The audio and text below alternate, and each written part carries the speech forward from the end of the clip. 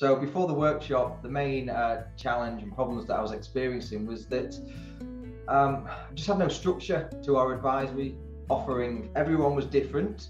Every client that we were presenting to was different, which made it quite hard work. It was also quite hard to get people to buy into that additional offering, mainly because they couldn't see the value, they didn't fully understand what was involved. So I had no quick and easy and systemised way to actually talk to clients about planning in their business. The other big challenge was that it was all me. It was just me.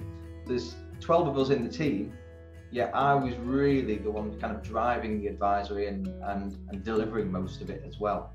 I was desperate to change that because I was becoming a huge bottleneck in the business. All our work was compliance work, and we always knew we wanted to push into the advisory space. We were doing advisory, but it was kind of at year-end meetings or throughout the year with clients, and it wasn't in a very structured way. I was struggling to get buy-in from the leadership, really, so from the MD of the accounting department.